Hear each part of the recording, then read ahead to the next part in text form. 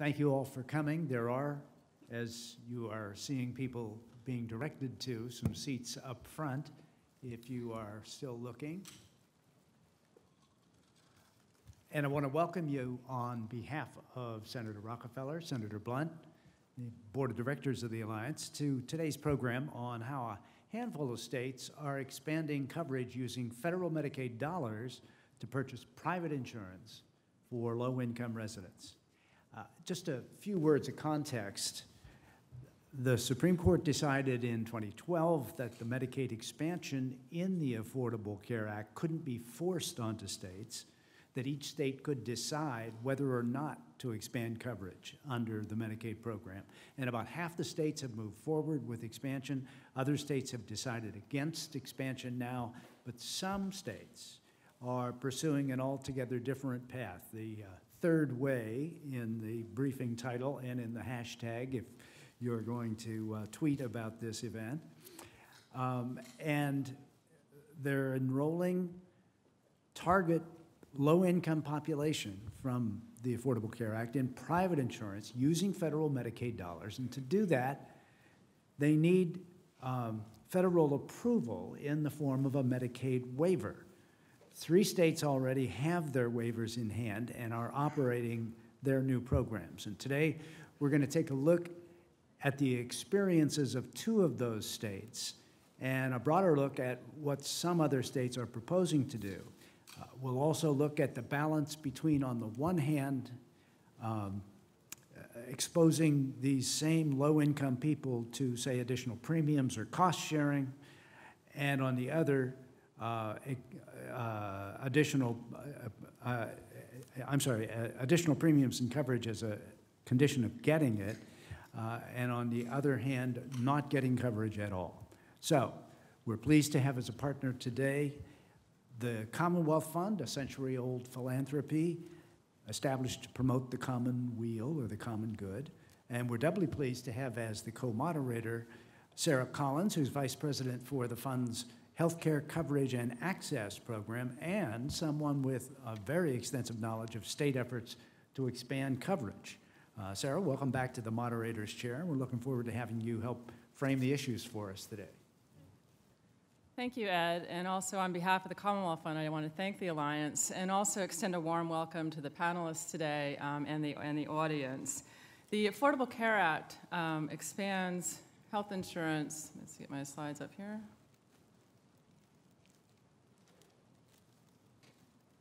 Nope, that's me. No.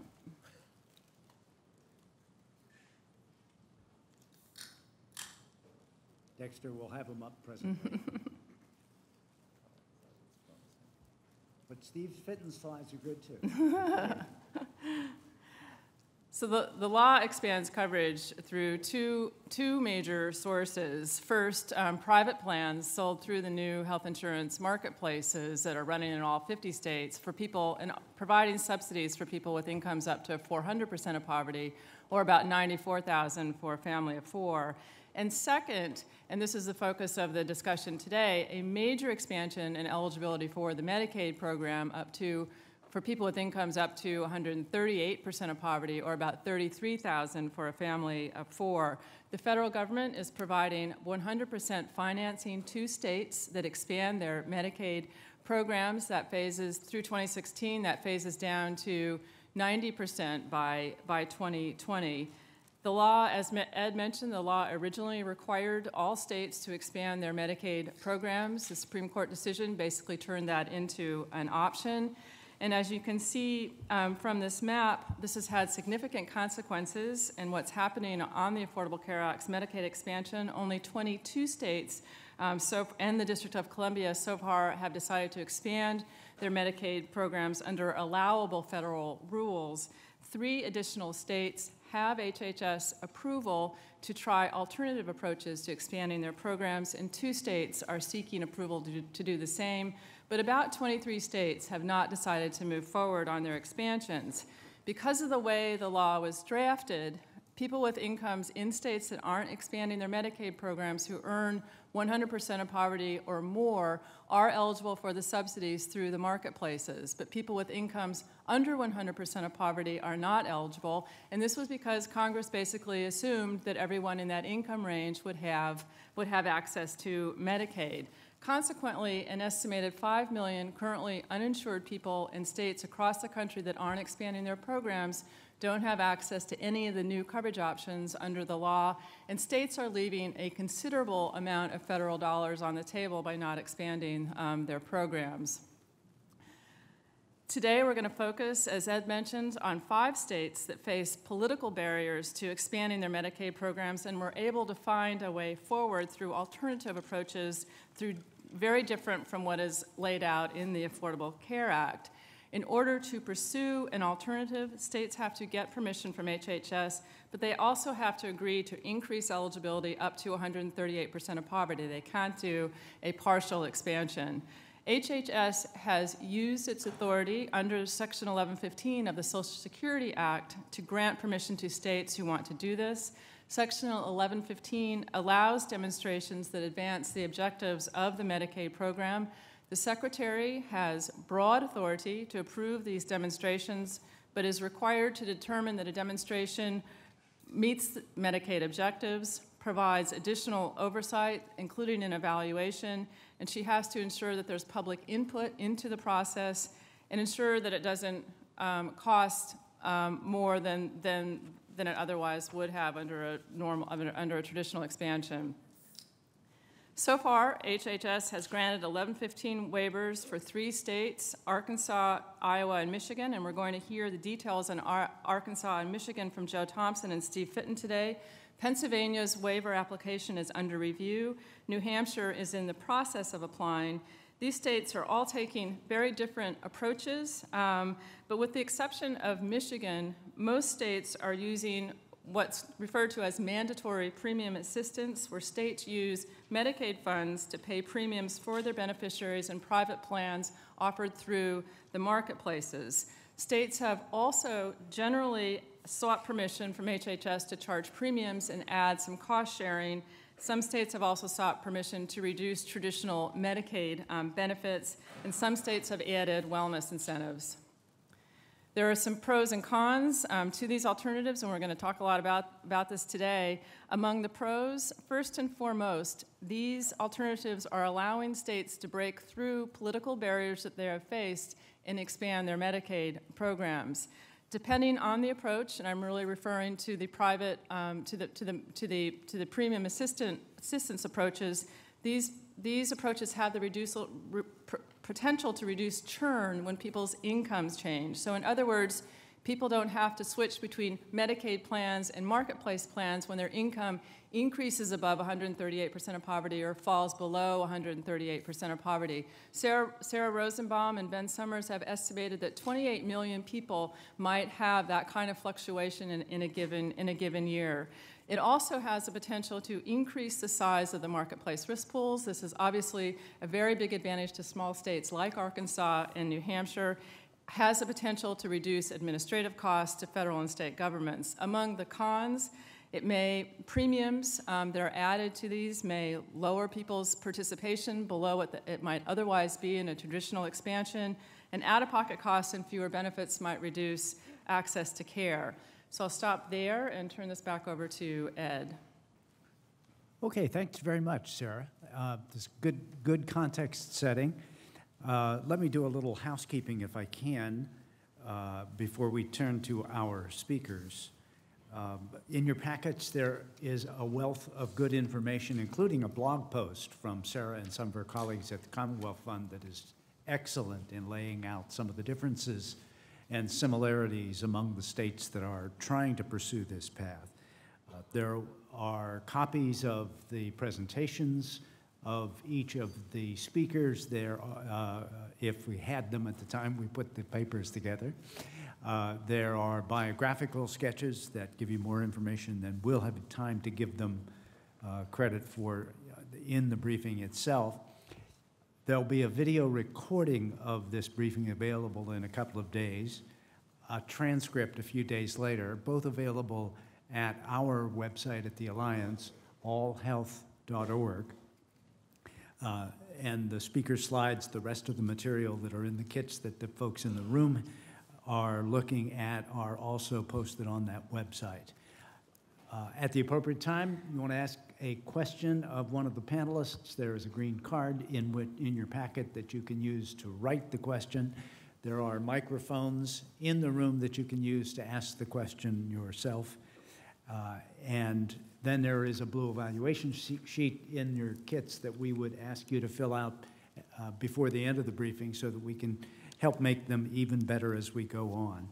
One word to those of you who may be watching on C-SPAN right now. The materials that the folks in the room have in their kits on paper, you, if you have access to a computer right now, can take a look at our website, allhealth.org, and there is you can click on the briefing icon for today and get access to all of those materials. Now, I did mention that there is a Twitter hashtag that you can use if you are so inclined, Medicaid third way, 3 being a numeral and not a word, so feel free to do that if it is your want.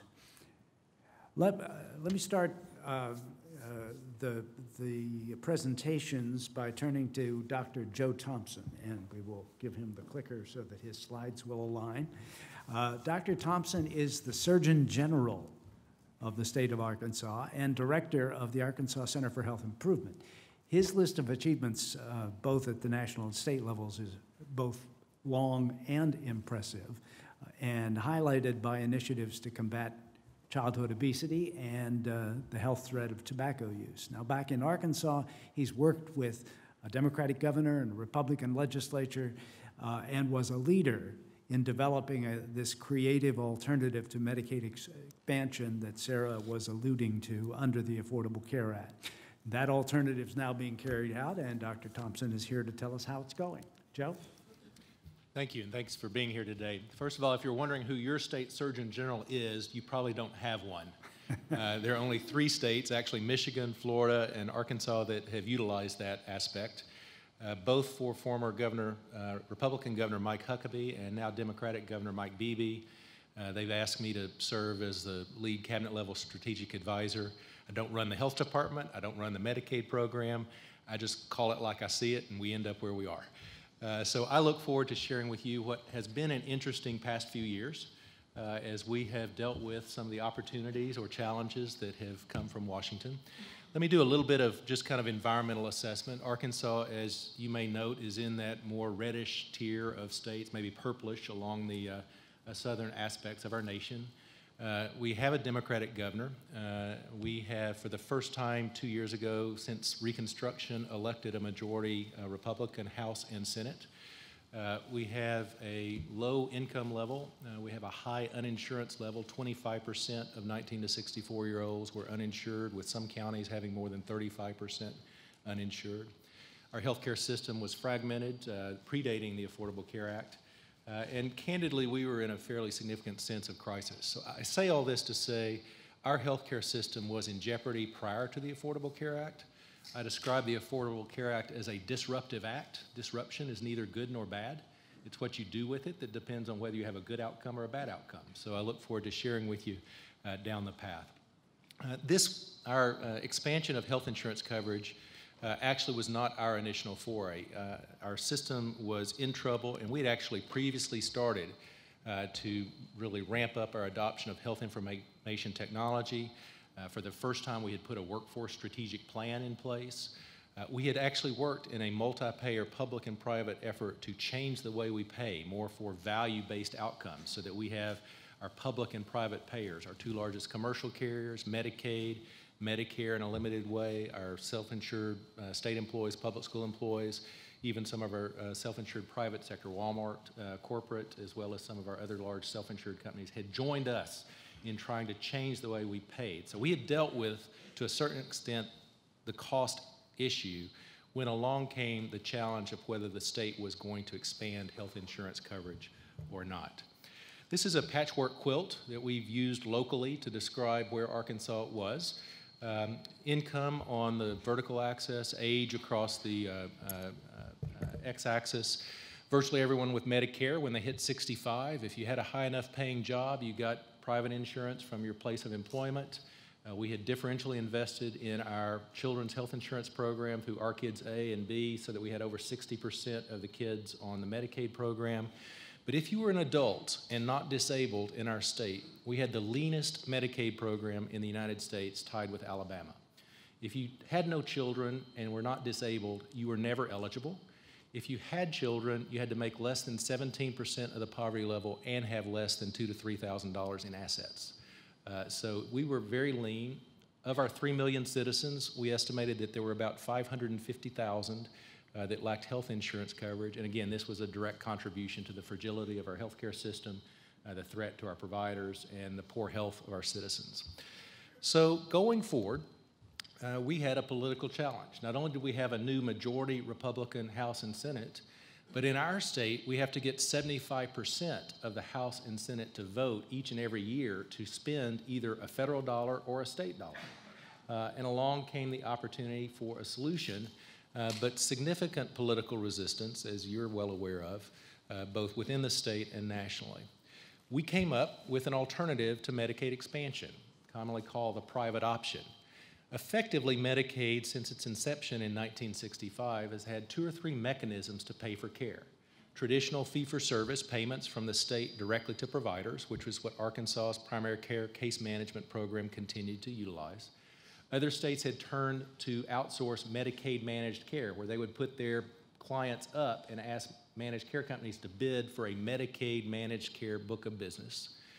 A third, which was infrequently utilized, but which was legally available, was premium assistance, where if an individual worked for an employer, that the benefit was at least as good as the Medicaid benefit, and from a cost perspective, it was advantageous for the state, on behalf of the state and the federal government, to purchase private health insurance. It could use premium assistance to buy private health insurance coverage.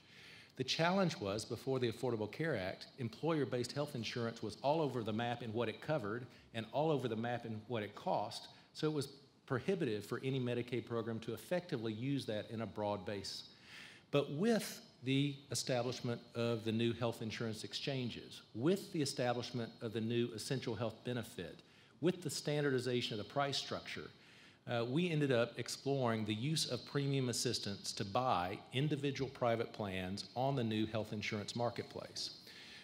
We identified the qualified high-value silver policies as those that were most in alignment with the requirements for Medicaid, and it has the essential health benefits with private provider payments. So not only did we get the Medicaid benefit covered, but instead of the differential with Medicaid payments too frequently being below the commercial rates, we were buying private health insurance that paid commercial rates.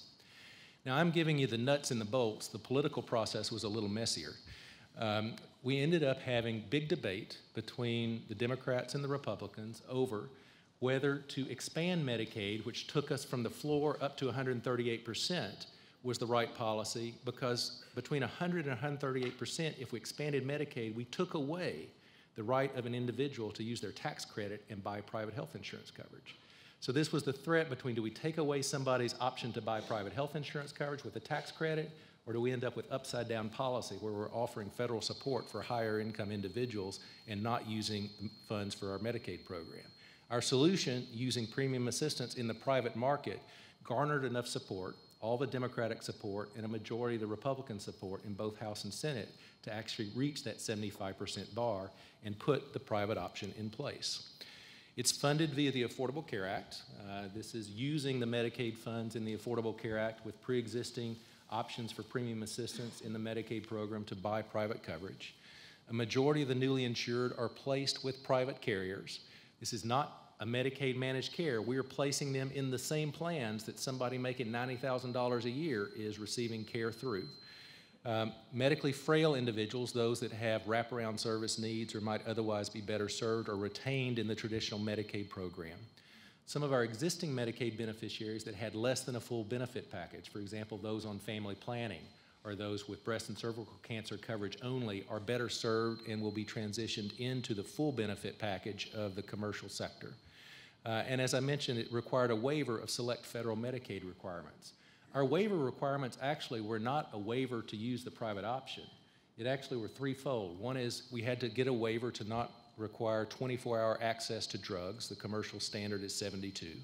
We had to get a waiver to require people, if they wanted coverage, to go into the private sector and not stay in the traditional Medicaid program. And we had to get a waiver to be able to pay provider rates in the commercial marketplace as opposed to the traditional Medicaid lower cost or lower payment reimbursement rate. So those were our waivers. And again, each and every year we've got to get bipartisan support with 75% approval in the midst of the political discourse, which is anything other than constructive. This is where we're going. Our plan is the 550,000 individuals. We think in the gray scale at the top, they'll get a sliding scale tax credit, increasingly supportive down to 138% of the poverty level. And in the new red zone, we are going to have tiers there where individuals have cost sharing above 100% and in the future below 100%, so that they also have some engagement in the financial well-being of their plan and responsibility for their service delivery. One of the issues that we had is we have a relatively non-competitive insurance market, and was this a mechanism that we could improve the competition of our insurance market? These are the 7 divisions of our state into the insurance markets. The large numbers are the number of carriers. In each of the markets, we have at least 2 carriers in every market, 4 carriers in some. And as a comparison, Mississippi across the river from us, who chose not to expand Medicaid or actively participate, had 36 counties that no insurance carrier offered at all on the insurance exchange. So we think we have achieved some of the competitive aspects. We have our providers reporting significant reductions in uncompensated care in the first 3 months of this year compared to the first 3 months a year ago. And probably most importantly are some of the personal stories coming through whereby individuals are either addressing life-threatening illnesses that they knew they had, or are getting new diagnoses that they did not know they had because they'd not covered their care before. Some of the pent-up demand we saw initially was not as people provided in critical access problems in the primary care area. We actually saw most of the pent-up demand in prescriptions that had been previously written but never filled. And so in the first week of January, people who knew they had a condition, had seen the doctor in one way or another, gotten the prescription, suddenly had a financial barrier lifted, and they started actively taking part in their care going forward. This is where we are. We are a state-federal exchange. The red bar here are the individuals that have come across from the healthcare.gov site, 44,000 folks. The blue entry point is our state portal. We have 155,000 folks that have come through there. You'll remember each of these groups has about a 250,000 denominator. So we're about 2/3 of the way on the Medicaid side. We're less than 1/5 of the way on the private health insurance exchange. We've kept 16,000 out as medically frail. We put 121,000 in, so we have 166,000 of the 550,000 people covered now in the marketplace. Required to have a significant waiver evaluation, 4 major efforts. Do we achieve better access in health care compared to what we would have done had we had a traditional Medicaid expansion? 74 out of 75 counties are a medically underserved area, so I think with the commercial approach, we probably will succeed in that. Will we get better care and outcomes? Importantly, the third one, will we have continuity of coverage so that as people go to re-enroll and or their income fluctuates, we have them in the same plan that they can stay in with the same doctor. All we're doing is flipping who's paying the switch. It's the exact same plan, the exact same coverage, the exact same provider network. And of course, importantly, in the next 2.5 years, we'll have to assess whether it was cost effective to actually utilize the commercial sector as a delivery system point. So with that, let me close. Look forward to questions. I don't know that my contact information is in your list, but it's there on the bottom should you have questions after today. Thank you for having me. Steve? Terrific. Thank you very much, Joe. We're going to turn next to Steve Fitton. Steve has directed Michigan's Medicaid and CHIP programs for more than 5 years now, and he headed the policy and financing activity for those programs before that. He's a career civil servant operating, I guess, in a completely non-political environment. After all, it's only, what, $15 billion out of $50 billion state budget, so it's hardly noticeable, right? Steve has a story to tell about how Michigan is extending coverage to hundreds of thousands of lower-income residents through its Healthy Michigan program, and we're glad you came to share it with us. Steve? Thank you, Ed. I wondered how he was going to introduce a career bureaucrat, so it's very kind. In any case, I am pleased to be here to share with you some of the high points of the process to pass and implement the Healthy Michigan legislation. The Michigan political environment, our legislature, both House and Senate, is Republican at this point and was during the passage of the legislation, and the governor is a Republican, Governor Snyder. And so where we started was to make the case that the Michigan Medicaid program was and is effective, and that the fundamentals are sound, and in a lot of ways we are near the front of the line in terms of how Medicaid programs operate. And this is really to counter what was the commonly held notion, and what is, I think, a commonly held notion in some segments, that the Medicaid program is broken and all you're doing is putting more people into a broken system, and it's a false promise because it's a card and you can't get services. And so we really set out to get the story straight in terms of Michigan and the fact that we had data to counter those concerns. In fact, we can show that we have access and quality in the program. Well, as you can imagine, the conversation isn't exactly a linear conversation, so there was lots of attention to other states and what was going on nationally and what might Michigan do differently, as we were making the case that at least we were starting from a good place. And so we would get comments like, why don't you do what Florida's doing and privatize the program? So we'd say, well, actually, we did that in 1997. So 17 years ago, we privatized the Michigan Medicaid program, in case you weren't paying attention. And that's been done, so we don't have that place to go. So we started to have a conversation about where we were, where we fit nationally on some of these dimensions in terms of program design and structure. And we're able to point to a number of features in terms of where the program stacked up nationally. We have six of our 13 HMOs are in the top 20 Medicaid HMOs nationally, according to NCQA. We have metrics that show we do provide access to care just in terms of visit rates because we have the data, and we're able to show that we were effective from a financial standpoint. So we shared this slide with them that showed that there had been an increase in health insurance premiums on the private side, commercial side, of 127% over this 12-year period, while the Medicaid program had gone up 31%. And Medicare, I think, during the same time period went up 94%, to show that we had been able to be effective in terms of holding the cost of care down. And it was largely due to our managed care strategy, but it was also due to the fact that we had volume purchase programs for eyeglasses. We started in the 80s.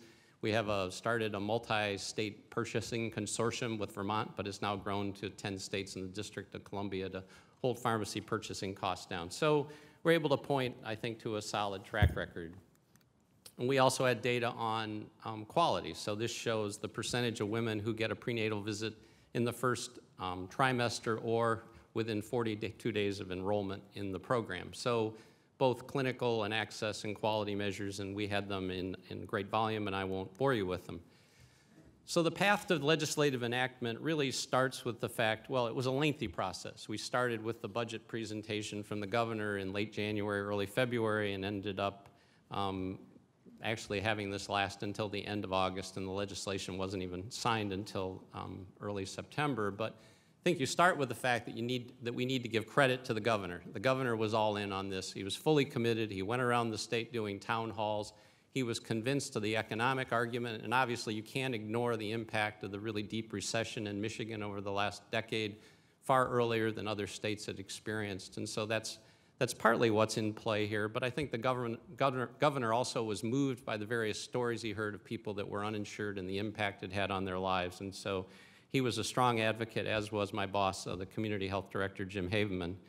So, I think as we engaged with the legislators, there was intense interest on the key parties in terms of understanding and improving the program. We got pretty good buy-in for the discussion, and ultimately were able to get the bill passed at the end of August or so.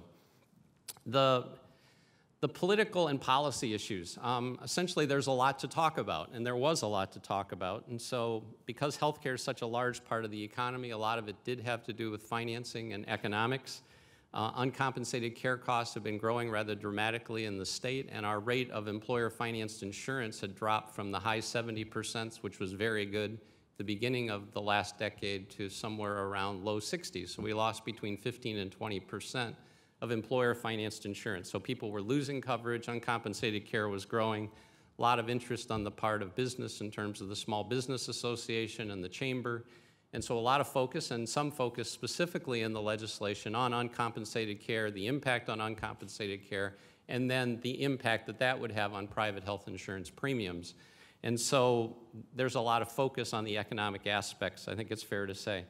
We also emphasize the fact that it's not a static situation. If you don't do this, the world will not stay the same. That the needles have been moving, and they will keep moving as the costs go up. And you can see as private commercial insurance had gone up 127% in cost, employers are being priced out of the market. I think a lot of people understood that, both from being exposed to it and then just looking at the data. And so we got traction there. And then there was a lot of health policy to talk about, and it's, I think, a pretty transformative time. So we have the largest demonstration for patient-centered medical homes in the country, big emphasis on that, and trying to transform the health system and the way it operates, and how to engage consumers, another topic. Anyway, a range of topics that were on the policy side that there was deep engagement. So the themes of Healthy Michigan are, really there are quite a number of them, and the legislation is quite long, and it touches a whole bunch of fronts, if you will. Certainly there was reinforcement of the managed care approach that we've had in place in Michigan since 1997, which included in 1997 mandatory enrollment of the disabled population, which I think was very early among the various states in terms of doing that. But there's also look at incentives beyond just the health savings account notion or health savings account-like notion, as well as copays, but alignment of incentives so that beneficiaries, providers, and health plans were all pushing in the same direction. There is a heavy consumer engagement piece in this, both in terms of finances and skin in the game, but also in terms of healthy behaviors and really trying to find ways in which we can make the population of Michigan healthier. We have a high obesity rate in Michigan. We don't do very well on many broad measures, and we're really looking for ways to move the needle there. And we're actually doing a dual eligibles demo. So we had an MOU signed recently, and there was reinforcement of that. So reinforcement of the managed care approach, and then a whole bunch of measures of accountability, a lot of reports that are required. I accuse the legislators of wanting to beef up the bureaucracy. In any case, and just the health plan incentives, which had been limited to 0.19% of total premium previously on the Medicaid side, that was the biggest we could make the incentive pool.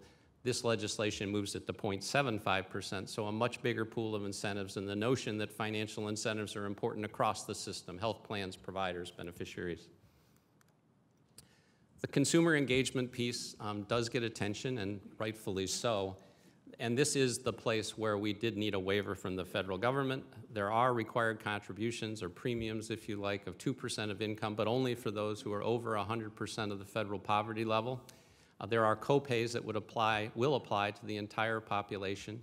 And we do want to engage the consumer by showing what the care costs, and think that's a useful endeavor. And so we'll be sending out quarterly statements showing what those services are and what the dollars are that are tied to them. But there's also a heavy piece in terms of healthy behaviors. We're requiring a health risk assessment, or not requiring it, but it's going to be heavily incentivized on both the provider and on the beneficiary side in terms of getting people to go through that process, to being informed and encouraged to do healthy behaviors, and then being rewarded for engaging in those healthy behaviors. And I think I have to say, there's an awful lot to learn here. And we look at this as a learning process, because if you look at the experience on the commercial side, you see nobody's quite figured out how to manage this effectively. That there's a lot going on in the commercial sector, but it looks like there's a lot to learn yet, and a lot of tweaking in terms of the models that are being used. So the implementation itself, we didn't get immediate effect in the legislation, and in fact the legislation passed the Senate 20-18, and there weren't enough senators to get the 2/3 majority to get immediate effect, so we ended up implementing on April 1st. We did a lot of preparation in terms of the IT systems to make sure eligibility was going to work, and we really weren't willing to pull the trigger even on the April 1 eligibility date until we had the testing done and had that accomplished. But you do find out in government that most of these jobs, no matter where you find yourself on the ideological spectrum, are about execution. You have to execute effectively in order for the programs to work, and it really does affect how people perceive the programs. And so we had a lot of focus on that. We've done very well, frankly. We've had the system in maybe a third to a half of the cases be able to determine eligibility with no human hands, no human intervention. It's all done electronically, and 15 seconds after they complete the electronic application, they get a message back that you're approved for Healthy Michigan, so you're eligible instantly. And it's really been a big plus for folks in terms of the reaction, a very affirmative reaction on the part of the beneficiaries who are applying. And I think the last thing I want to say is that there is tremendous potential for improvement in areas that we're really just starting to understand. So we know that there are a lot of individuals in the corrections system that have behavioral health issues. We know that we're confident that at least some of that can be addressed and we can reduce the number of persons in our corrections system. And so there's areas to focus on there. There's certainly areas to focus on in terms of high utilizers and healthy behaviors. So we have a lot that we're digging into, a lot to learn, but a lot to really engage in, and what I think is it's going to be a very worthwhile endeavor. So thank you. Thanks very much, Steve. Finally, we're going to hear from Alan Weil. He's director of the National Academy for State Health Policy, or NASHP. He's been that for, almost a decade. For those of you who don't know NASHP, it is a nonpartisan, nonprofit research and policy organization dedicated to excellence in state health policy and practice. How's that? In a prior life, Alan directed the Colorado Department of Healthcare and Policy and Financing. He was health policy advisor to the Colorado governor, Roy Romer. He's one of the most thoughtful policy analysts around, a quality you're going to be able to see more clearly, perhaps, very soon by reading the journal Health Affairs, where he's about to take over as editor-in-chief. And today we've asked Alan to give us a broader view of the possible expansion choices that states have faced and are, in some cases, still facing when looking at the Medicaid expansion opportunities. Alan? Thank you, Ed. And thank you, Ed, and the Commonwealth Fund for putting this event on. I titled my segment, "What Does It Take to Get to Yes?" because I think the overarching theme here is you have to want to do this to make it happen. And you've heard examples of 2 states that are doing so. And what is the yes that you need? It's a waiver, Section 1115 waiver under the Social Security Act. And I always start with the original text to understand what this environment is about. And to remind you that a waiver is available in the case of any experimental pilot or demonstration project, which in the judgment of the Secretary is likely to assist in promoting the objectives of various titles, including Title 19. Focus for a moment on experimental pilot or demonstration. This is not plenary waiver authority. It has to be tied to a learning opportunity. There is that word judgment of the Secretary that states sometimes bristle at. It's not the judgment of the governor or the state legislature. It is the governor of the Secretary. And it does need to be tied to promoting the objectives of the law.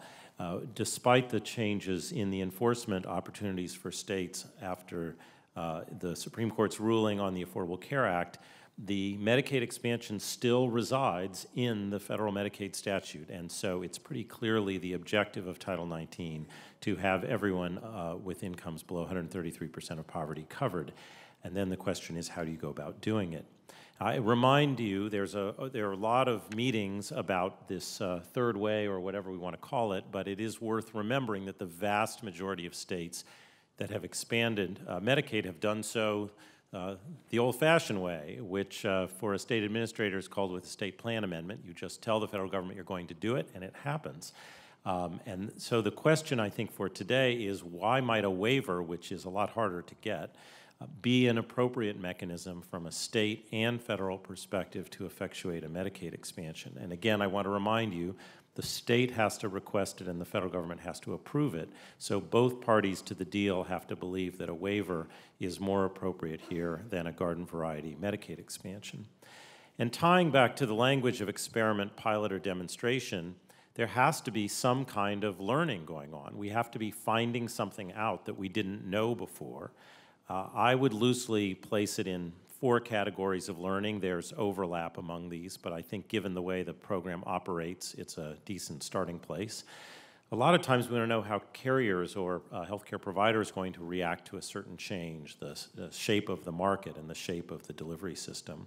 We're certainly very interested in knowing how people's access to care, utilization of care, changes based on program parameters. There's a good deal of interest in engaging the Medicaid enrollees, and we want to know how they'll respond to certain circumstances. And of course, I put it last, but it's really often first, which is, will any of this save us any money? And so what I'm going to do in just a few minutes is try to pull out examples of these 4 kinds of questions which animate the approaches that states are taking to use a waiver method instead of a standard plan amendment. If we start with carriers and providers, we're very interested in what the states you've heard from are experimenting with and others are interested in, is trying to understand, if you consolidate the Medicaid and the exchange insurance markets, what the effects will be. Traditionally, these have been very separate markets. You've had Medicaid plans, you've had commercial plans. With the exchange, even without a third-way Medicaid expansion, with the exchange, we've already started to see in states some of the plans on the exchange, depending on the state, are traditional commercial carriers. Some of them are traditional Medicaid carriers. This boundary is beginning to blur. Why have these markets been separate? Well, partly they operate under very different rules, and partly the commercial plans in particular have always felt that there were a lot of benefits in Medicaid that they didn't know how to administer, and so it was sort of a special area of expertise to be able to operate in the Medicaid world. Well, with the essential health benefits redefining the Medicaid package in the Medicaid expansion, and with the exchange changing the structure of the entire market, there are a lot of questions now about whether or not, if you bring these 2 markets together, who will participate, on what terms will they participate, how eager will they be to participate. As Joe described, will you get new entrants into the market relative to the world you've been in? I should say these are very interesting questions. They're also very dependent on what the market looked like before you did a Medicaid expansion. And so figuring out a research question here is very dependent on knowing where you started. What about the area of access and utilization? It's commonly expressed that there's a concern about access to providers for people on Medicaid. And Steve's comments about the data notwithstanding, it's still a broadly held view that Medicaid doesn't provide as good access as other sources. So as Joe's described in Arkansas, and other states are certainly interested in the question, if you have the same provider network in Medicaid and the exchange, will access and utilization change? Will they improve? And I think it is, again, a commonly held view that more access to the commercial market will improve access and utilization for people on Medicaid. But I should say that we don't actually know that. We know that many Medicaid providers have invested a lot in culturally competent care, geographically available care, linkages to social services that people might need that commercial carriers historically have not. And so the question of whether bringing everyone into the same network will improve access and utilization, it's a great question to ask, but this is why we have to ask it, because we actually don't know the answer. We may think we know the answer, but we don't. Similarly, traditionally there's been a big gap between what commercial carriers provide in benefits and what Medicaid provides. Now that's been greatly narrowed with the essential benefits package, but we still have these so-called wraparound benefits. And the question here is whether you can really make wraparound benefits work. We don't have a lot of good experience on that front. And so if you're going to bring these markets together, you have to wonder whether or not people will get the care that they are entitled to if it's not delivered through their major plan. And there's certainly been some efforts on the parts of states to exclude certain benefits from the Medicaid package. CMS has been less open to that, but it's just the opposite side of the wrap question of whether or not excluding certain benefits has an effect on people's ability to get care. Many questions about Medicaid enrollees' responses to incentives and changes in the delivery system. Some of these have already been mentioned by our our speakers. How will Medicaid enrollees respond to having a choice of plan within the exchange? Not all of the states that are trying this this so-called private option are extending that choice to the enrollee, but some are. So can people navigate choice in the exchange? How will that differ from navigating across plans in Medicaid? A good deal of discussion already about financial incentives for wellness. CMS has never been particularly interested in taking benefits away from people. We don't need a lot of research on whether or not utilization goes down when you eliminate benefits or increase cost sharing. We know that. The question then is, can we encourage people to do something different through some of these wellness approaches? And I think a common thread across states that are pursuing this alternative method is that they want to try out different ways to engage the patients, but not just through garden variety higher cost sharing. Speaking of cost sharing, it is not lost on states that there's a misalignment in the cost sharing provisions between Medicaid and the exchange for people between 100 and 138% of poverty. Traditionally in Medicaid, you couldn't extend cost sharing, but the exchanges, the statute is written with premiums down to 100% of poverty. So there's a lot of interest in what happens with cost sharing in that income range, and I think we'll learn about that from these states. And finally, it's not often discussed, but most of these, actually I believe all the states, are excluding some people from their demonstrations based on some sort of a health screen. How effective will those be? And if we take those people out of the risk pool for the mainstream exchange plans, will we achieve the savings we thought we were going to save? I don't think we know the answers to these questions yet, but it would be good to find them out and to find out what kind of health screen really works. And of course, there's the question of saving money. A big plus, as described earlier, is the possibility of less churn, but less churn only happens if people actually do move seamlessly across different sources of coverage. And it's not at all obvious that just because the same plans are offered on the exchange and in Medicaid, that people will actually move from Medicaid to the exchange or vice versa when their income changes. So we need to actually find out whether there is less churn and if it does yield benefits. Is this more effective at providing stability than some states' bridge plans or a basic health program? We don't know yet. Similarly, there's a big hope that when you put everyone in the same network that we reduce cost shifting, that we cover more people and that the prices for private coverage will go down. Economists aren't so sure. People who run hospitals and health plans are sure. Here's our chance to find out. And finally, again, a lot of interest in these behavioral incentives associated with financing. So these are the kinds of questions you have to, if a state is interested in going forward, not with the standard state plan amendment, these questions in the form of some kind of a demonstration or pilot need to be built in. Otherwise, you're not really doing what Section 1115 calls for. So I would just conclude by noting that I like the catchy title of the third wave, but we should be aware that there isn't just one third way. Each of these states and the others that are having this discussion have a third, fourth, fifth, sixth, and seventh way. And that the differences, which are often at the level of detail, are in many instances profound.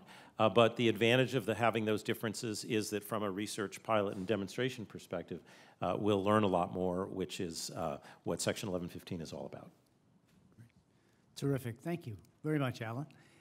Good framing of the broader issues as well. Now we get a chance for you to join the conversation. As I mentioned, there are microphones you can use to ask your question verbally. If you do that, I'd appreciate your being as brief as you can and as question-y as you can, and identify yourself as to your organizational affiliation, if any. And I would invite our panelists who might want to question each other to offer similar questions, and certainly Sarah, join in as we speak. And if you have a question to be written down, hold the green card up and someone will bring it forward. There is a gentleman at the microphone, as they used to say. Thanks, Ed. Mike Miller. I'm a former orthopedic surgeon, but now a health policy wonk, I guess. You want to stand closer to the microphone, Mike? Sorry, Ed, I'm getting over a cold. Mike Miller, I'm a former orthopedic surgeon, been health policy wonk for 25 years. I wanted to ask Steve about his last slide, the one that says questions. And I'm wondering what kind of, for Steve and Joe, what kind of questions do you hope to be able to have answered in the next 6 to 9 months that maybe you'll be able to, we'll know the answers for about the operations or making your waivers work that are more operational rather than the kind of questions that Alan asked in his slides, which will relate to the effectiveness of meeting the waivers demonstration pilot characteristics. So things that you're maybe keeping you up at night and you're hoping to know how to do better or hope they work out or figure out as you go forward. Does that make sense? So I'll start. We affectionately call that list, which is not a short list of issues, our transition to market issues. We are marrying two different approaches that are philosophically and operationally very different. The insurance world, where you have no coverage until you pay your premium, and the Medicaid world, where you have coverage immediately upon eligibility, the insurance world, where you have had different levels of cost sharing and variation in management efforts, the Medicaid world that had a fairly regulated approach from the federal government. So I would actually say our biggest challenge, and it continues, we are managing through it. We meet every Monday afternoon, obviously not today, for a couple of hours between the leadership of our insurance department and the exchange and our leadership of our human services department and Medicaid to go down a list of 20, 25 different operational issues as we marry two federal agencies, CSIO and the Center for Medicaid program, and two state agencies, the insurance department and the Medicaid program. It's a four-way relationship, and you can only imagine the complications of the different rules, regulations, and philosophical orientation for each of those four perspectives. I think for us, there are a couple areas of focus. One has to do with the engagement with the consumer. So maybe number one is, can we figure out a way that they can pay their required contributions and co-pays, and will they? And so first we have to set up a structure, and we've talked to Walmart and Meijer, which is a big chain in Michigan, to see if we could actually create the process for them to take in cash, for instance, and credit to the account without charging us a huge transaction fee. So we're trying to figure out whether we can make those mechanics work, and then to see how folks will respond. On the health behavior side, just to see if individuals will complete the health risk appraisal or assessment, and then that's two-sided. It also has to do with the primary care providers that we need to engage with. And the early returns they're being completed at a rate we didn't foresee possible even in these first 5 or 6 weeks. So we're kind of amazed that that seems to be actually going well in terms of early returns. And then lastly, I think we will start to see some data on uncompensated care and what the impact is, particularly on the hospital sector. I don't think we'll know much about private insurance premiums in 6 to 9 months, but I think we will start to see some data on uncompensated care and see what the impact is there, and that's obviously very interesting to us.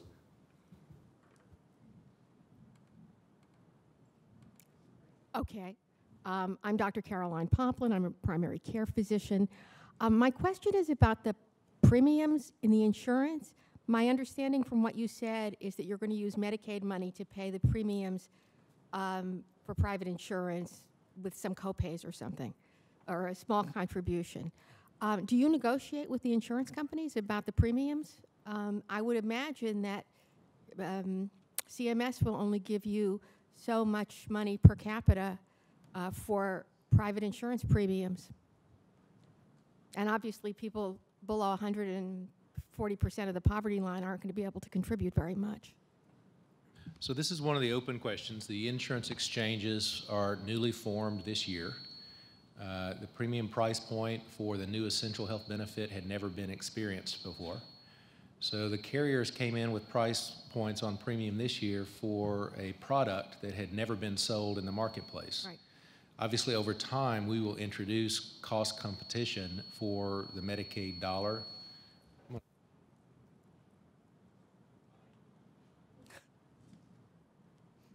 Mine doesn't like us for some reason. So first year in, the price point competition is really largely guarded by the medical loss ratio requirement in the individual marketplace. Over time, as a large state purchaser, we will likely introduce some price competition so that we'll buy the second lowest plan plus a percent of premium, which is the same strategy that the Federal Health Insurance Exchange will use for what is applied to the tax credit. Right, but what if there isn't much price competition, or what if all the prices turn out to be higher than what CMS will give you for Medicaid? They're not going to pay more for a Medicaid patient in Arkansas or Michigan than they pay for a Medicaid patient in New York. Well, they currently do pay dramatically different prices for Medicaid patients between different states. Our demonstration waiver is to actually test whether the purchase of the private premium is worth the increased access and outcomes and continuity of care that we anticipate.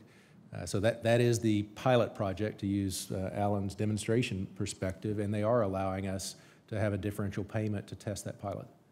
Thank you. You know, there is actually, I'd like to follow that up just to clarify for those of us who don't immerse ourselves in Medicaid every day. Alan noted that there's always a high interest in trying to explore potential savings in moving to this kind of a system, and yet Medicaid rates, though they vary obviously a great deal from state to state, are generally perceived to be well below commercial rates. So how, by moving from a Medicaid program to a commercial program, can you expect to save money? Alan? I don't know why you're asking me.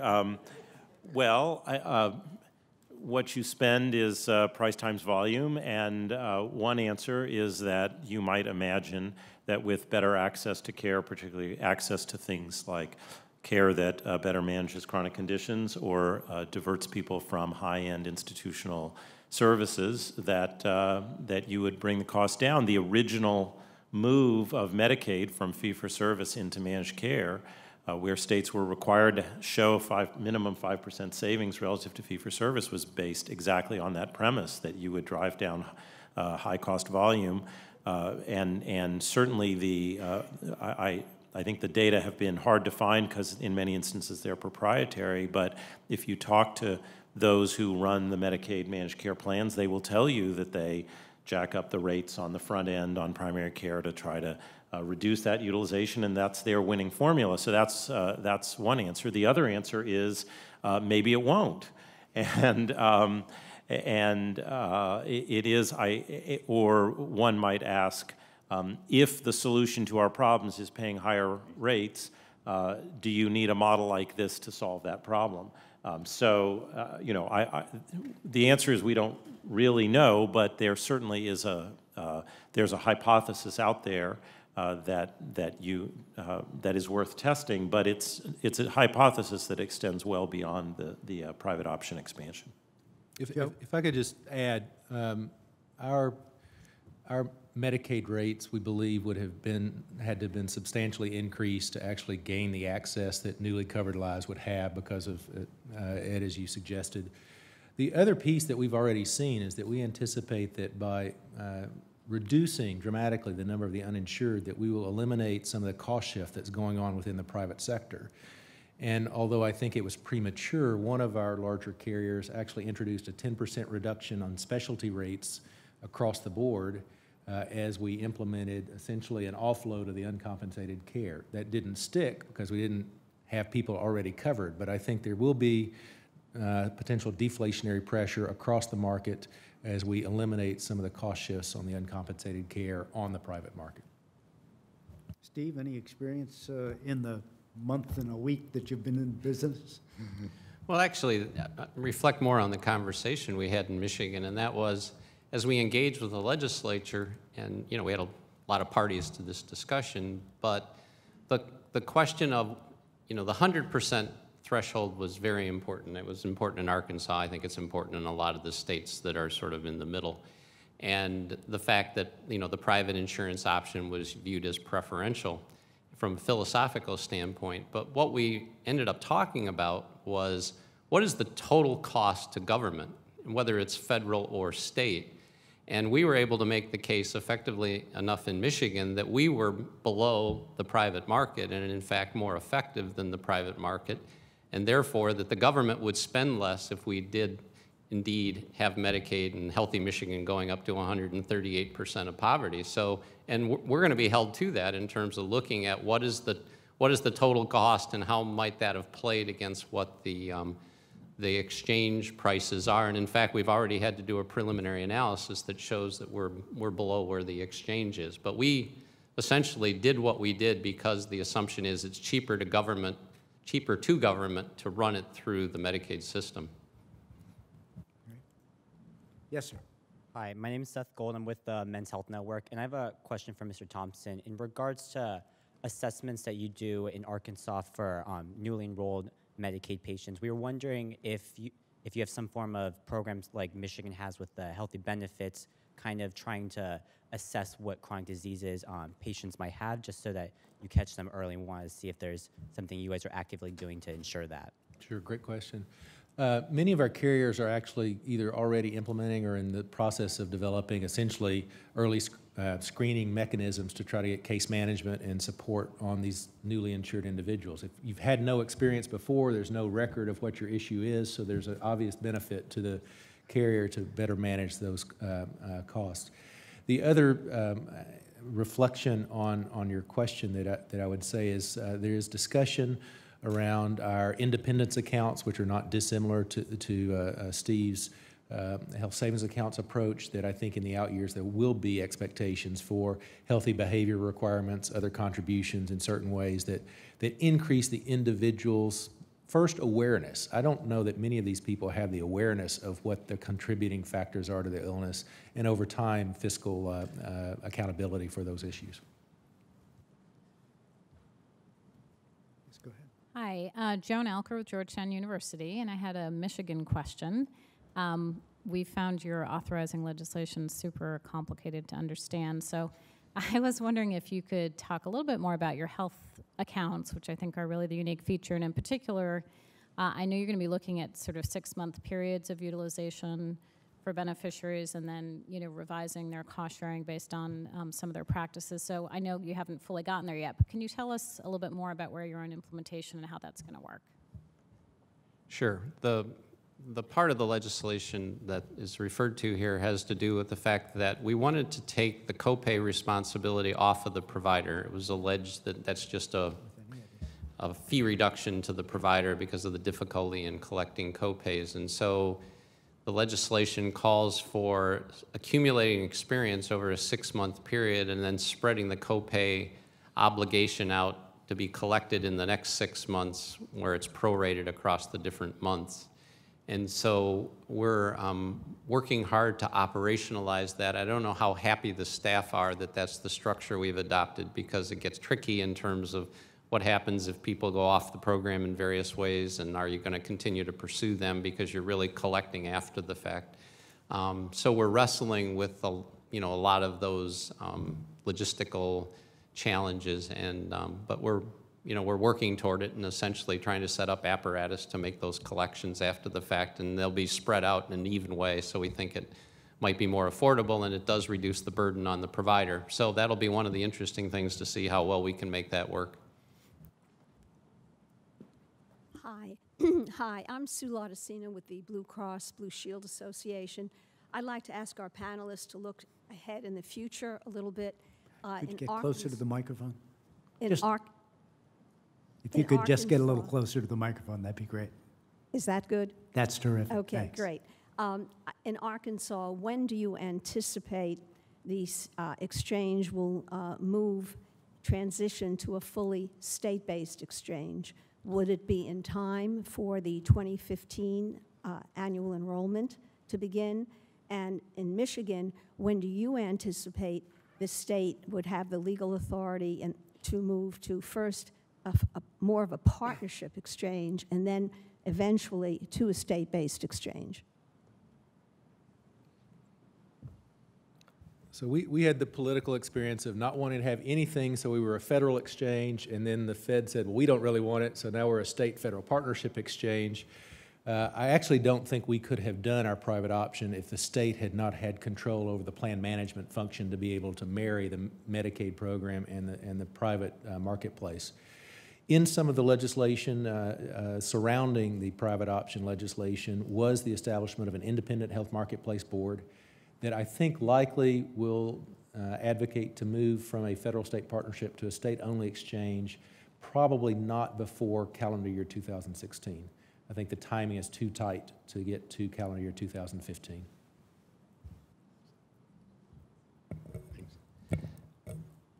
The exchange isn't exactly in my wheelhouse, but I guess what I would say is this. Both the House and the Senate at different times chose not to act in an affirmative way on either a state-based exchange or a partnership exchange. And at this point, I don't know what the political will would be. I know that there's some regrets in some quarters that we didn't move forward with that, but sort of an open question, and I'm not really sure you know, what the future will hold. But I don't see anything in the short term that we're going to move. Push the button to a state-based exchange. I think we had one more person who was in line before this gentleman was in line. Thank you. I had kind of a two-pronged question. The first is about... You want to identify yourself? Sure, I'm sorry. My name's Katie Allen. I come from Congressman Burgess's office. So I have a two-pronged question. The first is about enrollment, the risk pool. I know particularly in the private option in Arkansas, and this is sort of specific to the demographics of Arkansas, but it's the vast majority of enrollees are in the Medicaid population. You also have a pretty significant portion of your enrollment coming from your high-risk pool. So how is this affecting overall risk and rates? And then the second portion is the private option seems to be removing a lot of the cost controls inherent in traditional Medicaid programs. So how is this kind of marry to increase costs in state and federal budgets? So excellent question. Let me just set up the answer to the first. So if you'll remember on my slides, roughly there were about 200 to 250,000 that could be newly eligible for Medicaid and about the same amount that could be newly eligible for the tax credits. We're about 160,000 into the Medicaid and we're only about 45,000 into the tax credits. You allude to two previous high-risk pools, one that the state had run, one that the Affordable Care Act established that were terminated, and those individuals are probably in the 44,000 and contributing to some adverse risk selection of our tax credits. We also had our legislature prohibit any state agency from doing outreach or enrollment into the Affordable Care Act, so our uptake is not great on the exchange. However, our Medicaid eligibles that we're buying private coverage for are drawing down the risk pool so that Arkansas's risk pool is on average 10 years younger than every other state's risk pool. The only risk pool that has an exchange that's younger than ours is yours here in the District of Columbia, because all of you young people are in that risk pool. But we are buying down by 10 years our younger, poorer people into the risk pool, so we actually have an advantageous risk pool compared to almost every other state. Now, with respect to the cost controls, I think that's part of our demonstration. We were still a fee-for-service primary care case management state. We had lots of administrative efforts to have cost controls, including lower payment rates. The question is going to be, can we get improved care, access, and outcomes for a marginal cost of using the commercial sector?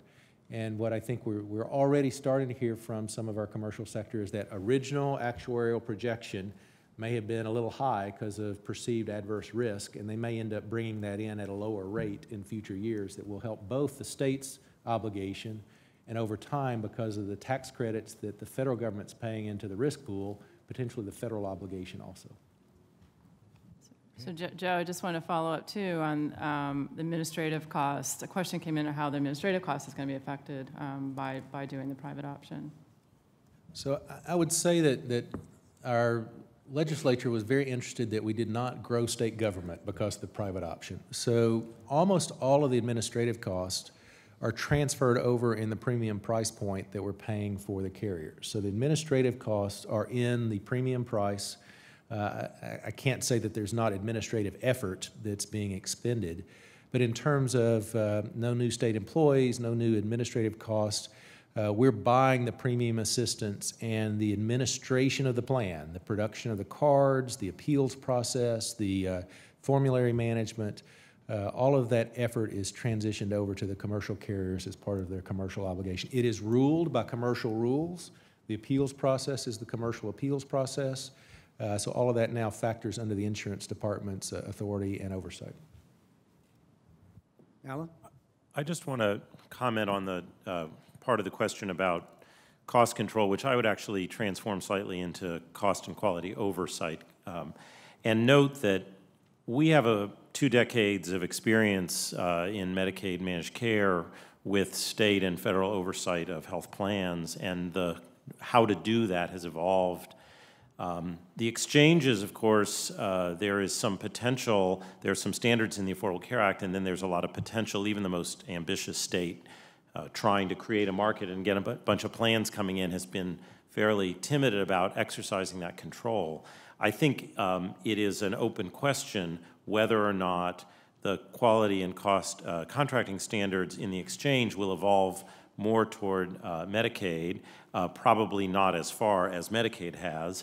But it's also, I think, notable that you take a state like Arkansas without that 20-year history, and actually you're not really giving up a lot because you didn't have that 20-year infrastructure, whereas if you take a state like Michigan, where you've been building that over years, that plays out very differently. So just to say that this notion of sort of Medicaid cost control, exchange, market, there's a starting point that's about right on average, but actually it very quickly gets a lot more complicated than that.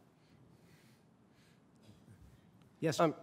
Tate Hewer with Senator Pryor's office, and I just want to say thank you to Dr. Thompson for the work him and others in state government have done. We're 250,000 people are eligible for the program. We have over 150,000 that have signed up thus far, and it's proven to be wildly popular in the state, despite a lot of restrictions placed on informing people and being able to market the plans.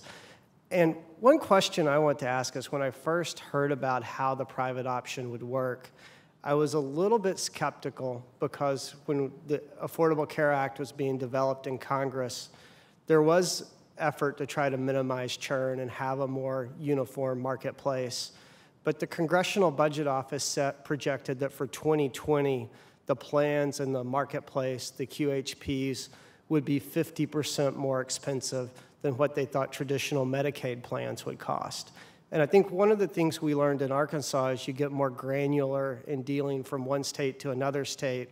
There's a lot of difference in what the risk pool is for the Medicaid expansion program, and also with what the costs are for a Medicaid program. And my question is states that have not expanded Medicaid at this point, as they evaluate this as an option, what are some of the criteria that would make the third option attractive for a state versus a state that may have challenges trying to make it work? Thank you.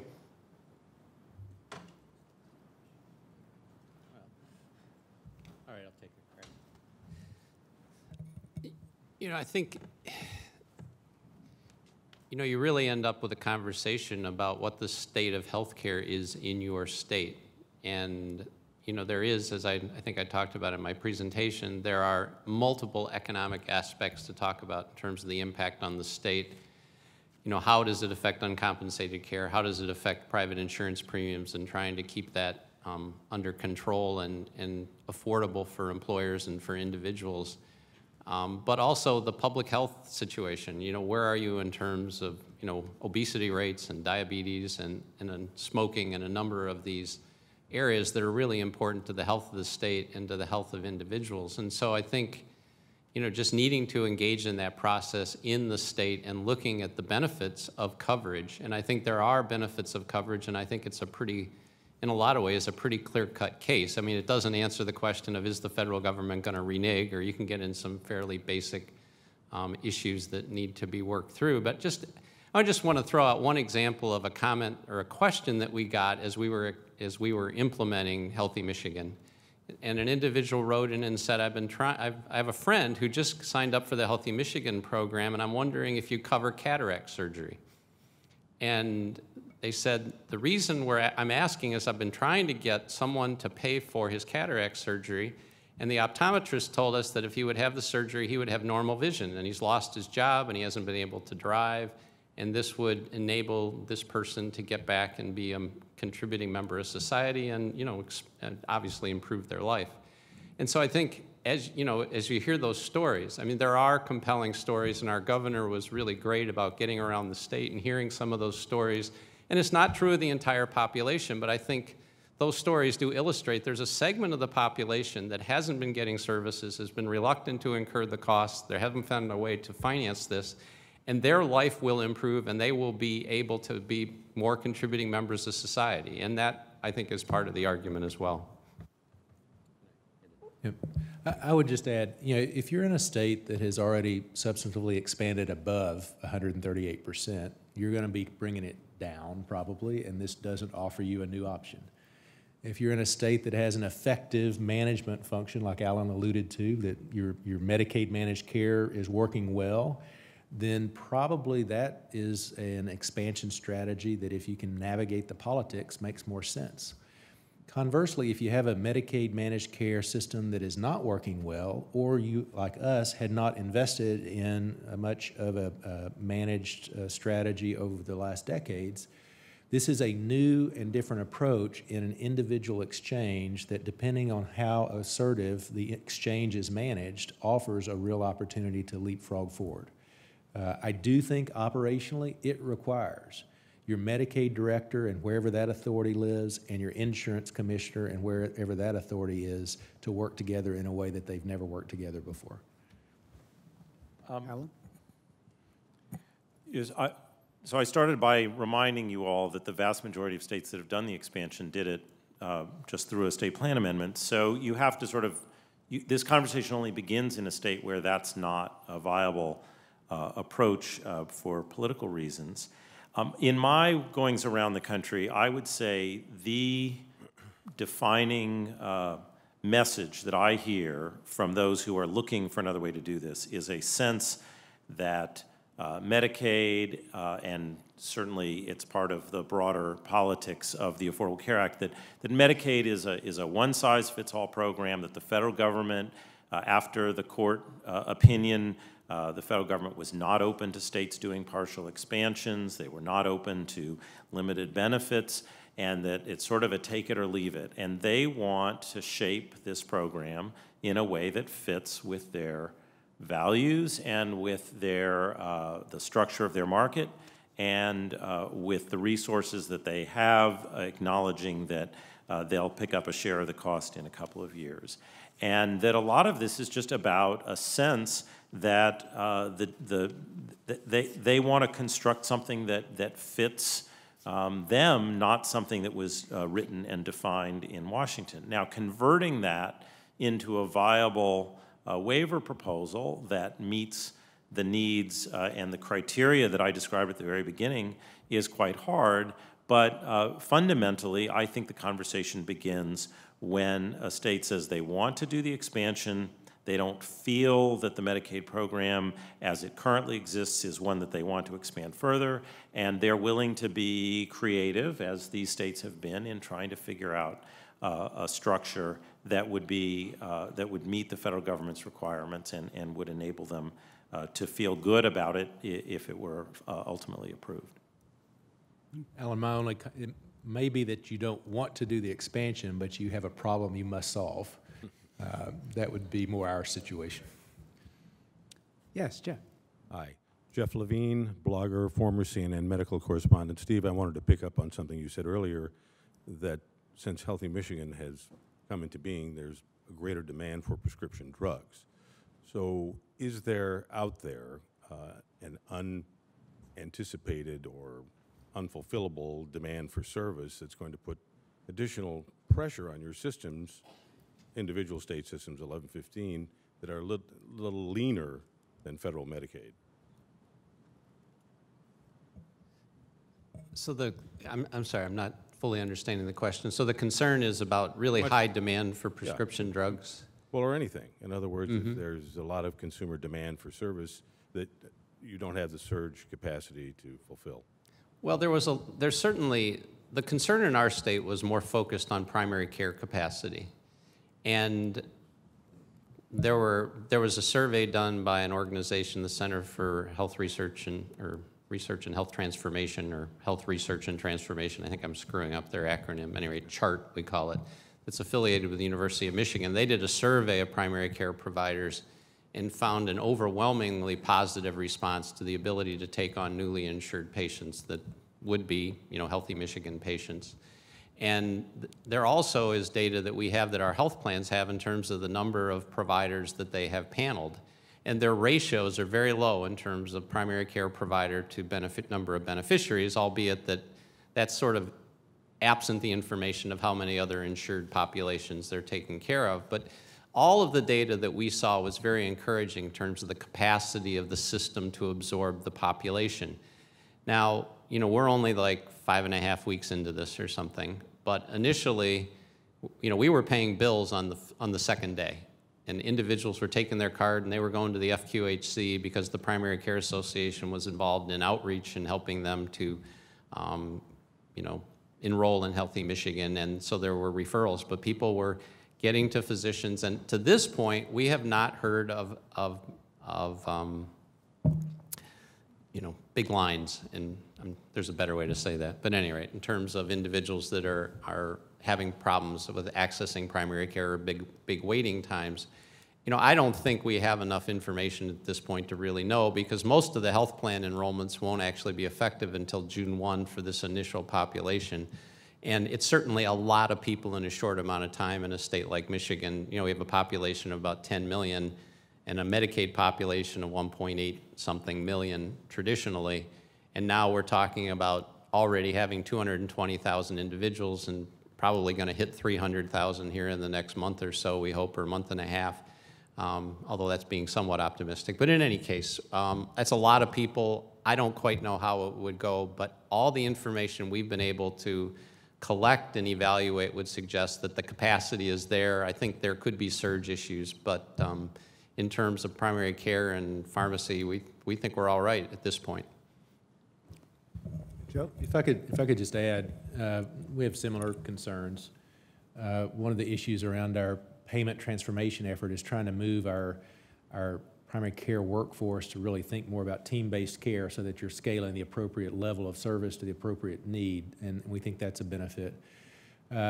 Anecdotally, again, it's early, but our surge happened on the pharmacy side, where people had previously seen a provider, had a prescription, but hadn't had a financial mechanism to pay for the prescription. So in January, it was people getting care that they had previously been diagnosed with, but were not successfully affecting that care of. We also potentially have an educational effort for folks who historically had only used the emergency room because they didn't have access to a primary care home. And so, there's going to be some migration of folks' usual source of care as they better learn how to utilize the healthcare system. So there's it's a question on the benefit package in both the Arkansas plan and also in Michigan. And in Arkansas, what dental benefits are included in the private option plan? And someone else asked about wraparound benefits. So maybe both of you can explain some of the differences in the private option benefit package and compared to traditional Medicaid. And somebody might explain what a wraparound benefit is.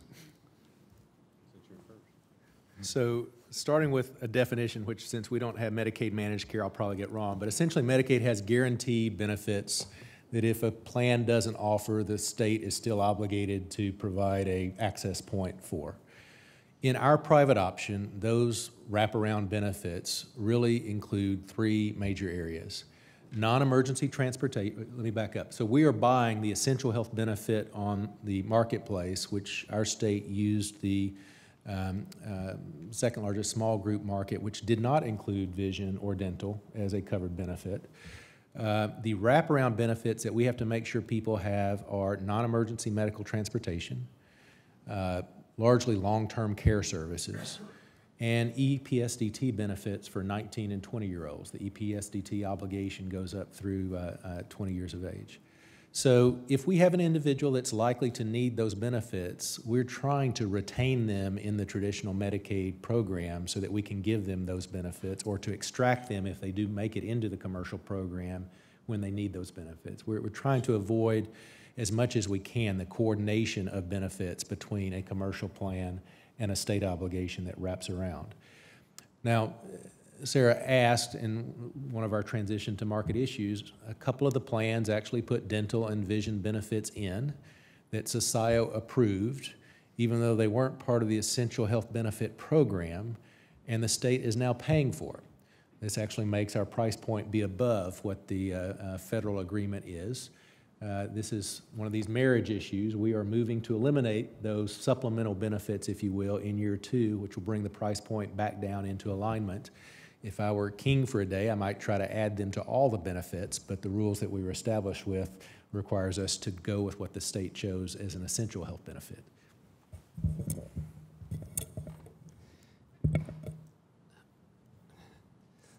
I think it's important to remember that the Medicaid enabling legislation was passed in 1965 and it hasn't changed much. And so the list of mandatory versus optional benefits would surprise you, I think. It surprises me when I look at it, and I've looked at it for 40 years now. And what surprises me is it hasn't changed. So pharmacy's optional, even though no state in their right mind would make pharmacy optional. And then you have things like non-emergency transportation.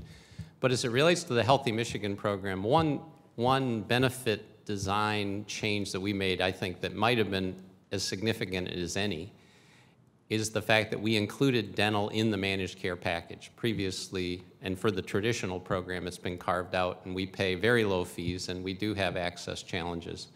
And so we've we got a mixed bag. We do a completely different things for kids, and we actually have a very good program for kids in the vast majority of the parts of the state called Healthy Kids Dental, where we partner with Delta Dental. But anyway, by rolling the dental benefit in, we think that, we're going to require that there be, adequate network and an organized system of care. And in fact, if you have to pay actuarially sound rates, it's a different financing structure as well. So we think that was an important change and a good one.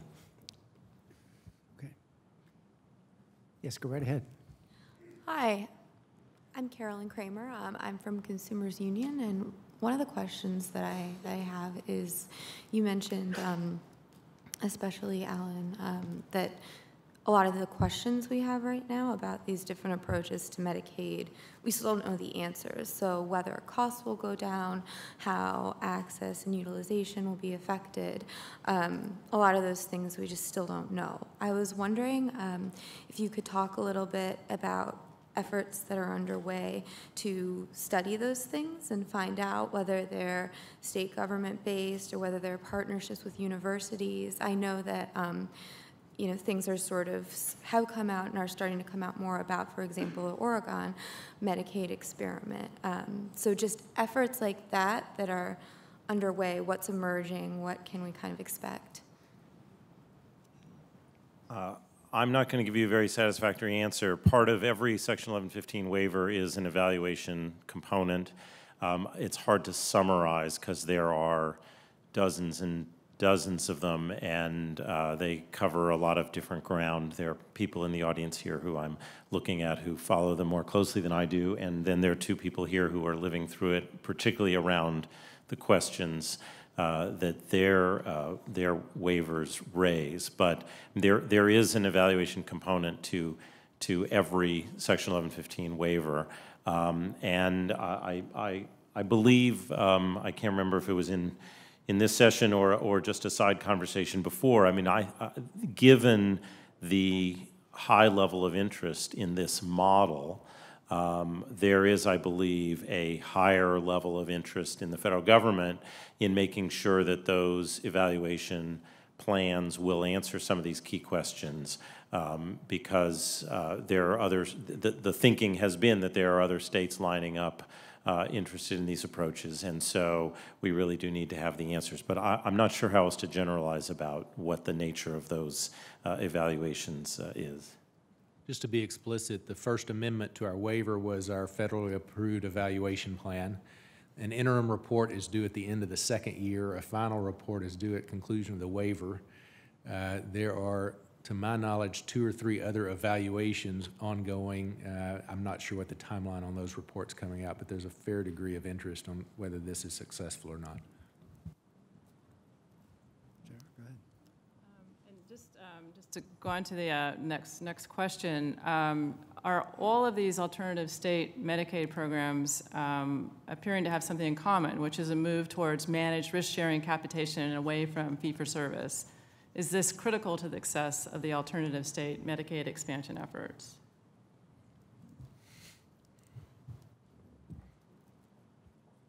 Well, we think it is. We moved away from fee-for-service in 1997. It gives you a predictable cost, and it also gives you some certainty in terms of provider networks and the organization and delivery of services. And where we're looking, and we have a procurement for our managed care program coming up in about a year and a half, and we will be looking to try to affect the business financing relationships between the plans and the providers to try to move further away from fee-for-service rather than just having them become a fee-for-service system in their own way, but to try to make sure that we are moving toward value purchasing all the way through our system. So we're there. I would echo, prior to the Affordable Care Act, we had started our Arkansas Payment Improvement Initiative, the payment transformation effort that I mentioned, to move explicitly away from a fee-for-service reimbursement system, not to a capitated system, but to a value-based outcomes system, maybe on the path to capitation, but we may never get there. The private option, actually, that was a voluntary effort with our two largest commercial carriers, Medicare, Medicaid, and self-insured companies. The private option legislation requires that all carriers on the exchange now participate in that payment improvement effort as an explicit statement that we don't believe the fee-for-service reimbursement mechanism is the right approach to get the value we want out of the system or the outcomes that consumers want from the system. Yeah, the vast majority of low-income people without any sort of disability in Medicaid are already in a managed care arrangement. So for most states that would consider this kind of private option, it's not so much a shift from one way of thinking to another as that they've already embraced the model of risk sharing, and that as they consider an expansion, this is the path they would naturally take. Let me just say that we are moving into the last few minutes of our session here, and I would deeply appreciate your pulling out the blue evaluation forms and starting to fill them out as we go through these last few minutes. I'm particularly directing that request to those of you on congressional staffs who are here, because Senator Rockefeller would say they're not to dismiss anyone else, but that they are our most important target and the most direct policy opinion leaders that we try to reach. So I appreciate it if you would fill that in. Sarah, you've got only about 115 more green cards. So here's another somewhat related to the last question, but what is the level of direction and oversight from CMS with regard to patients, providers, and health plans? And I guess I would just add to this question, some approaches have healthy behavior incentives. Michigan has a healthy behavior incentive, Iowa does too, and Pennsylvania is also proposing a set of healthy behavior incentives that are actually tied to having premiums waived in subsequent years. And there is, if you read through the waivers, the waiver applications and the approval from CMS, there is a considerable amount of oversight and attention to those incentives and how they'll be evaluated. So I thought maybe that we could discuss that, the oversight within the context of those provisions.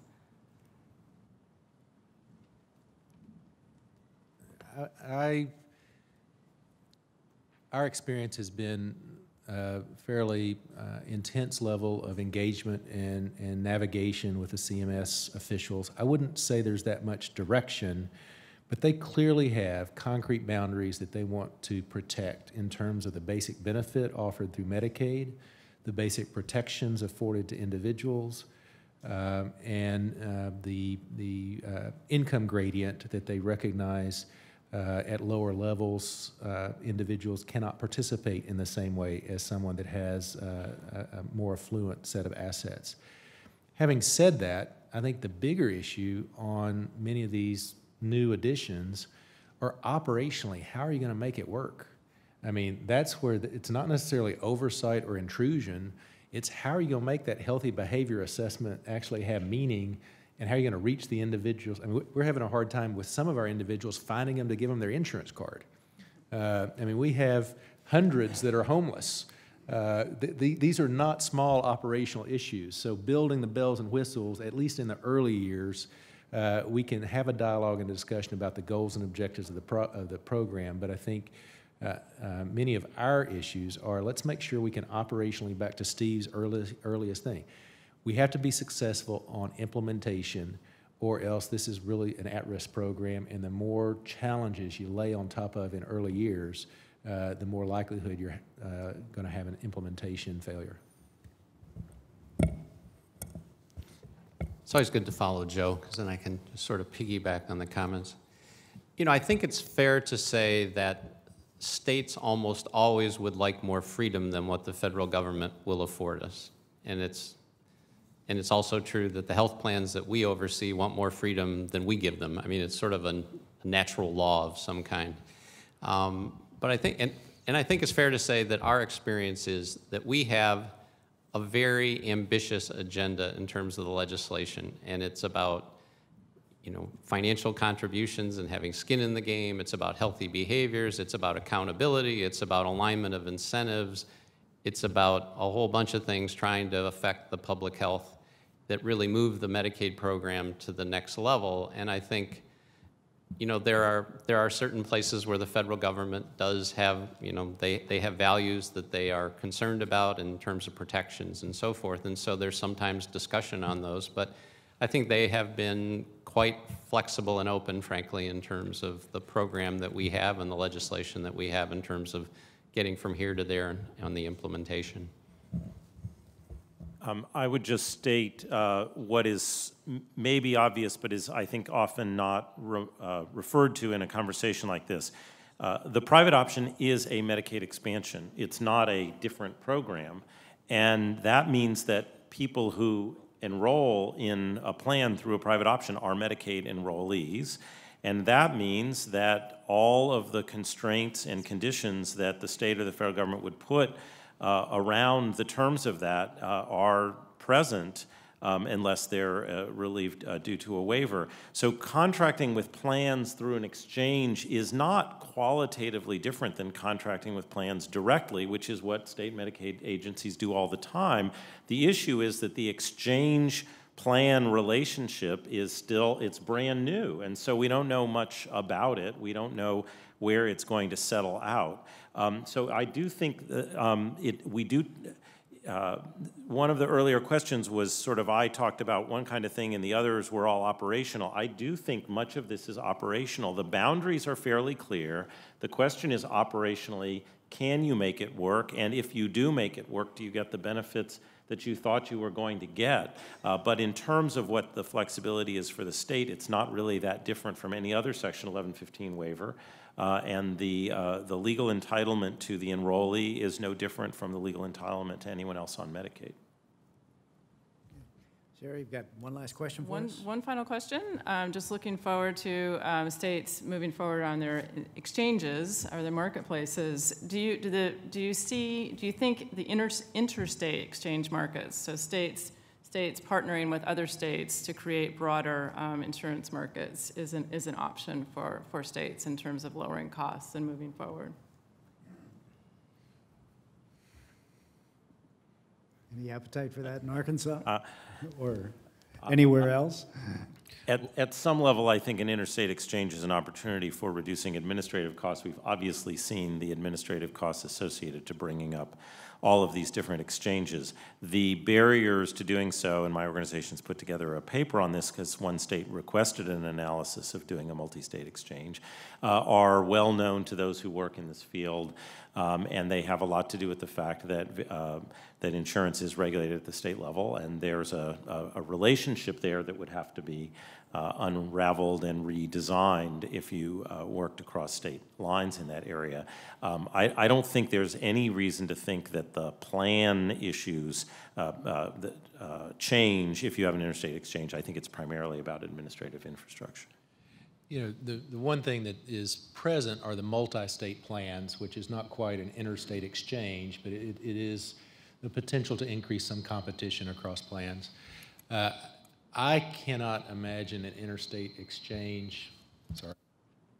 It's difficult for me to imagine an interstate exchange either helping facilitate or not being a real challenge to a state that's doing the third way expansion. I don't want the 36 counties of Mississippi. I want to keep my 75 and try to get them as covered as possible, because that's within the degrees of political, operational, and policy flexibility that I have.